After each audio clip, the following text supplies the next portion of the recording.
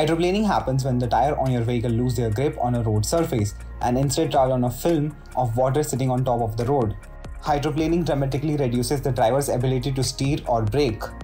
Hydroplaning is caused by a combination of road conditions, vehicle speed, tread depth, and vehicle weight. The intensity of the rainfall, type of road surface, and drainage conditions play a crucial role in triggering conditions ripe for hydroplaning. Depending on the tire's tread depth and design along with the amount of water on the road, hydroplaning can occur at speeds as low as 55 km per hour. Hydroplaning is one of the most serious hazards for drivers. It can result in motorists losing control of car and crashing. 70% of the weather-related crashes happen on wet pavement and 46% occur during rainfall.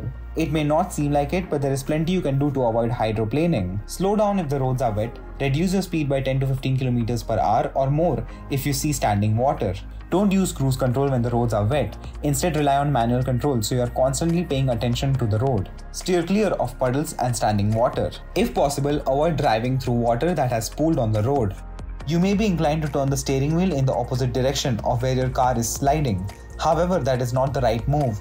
Instead, turn the wheel towards the direction your car is sliding. Inspect your tires. Take a look at your tires once a month to ensure the tread depth is at least 2 by 32nd of an inch. Properly inflate your tires. Underinflated or overinflated tires can increase your chances of hydroplaning.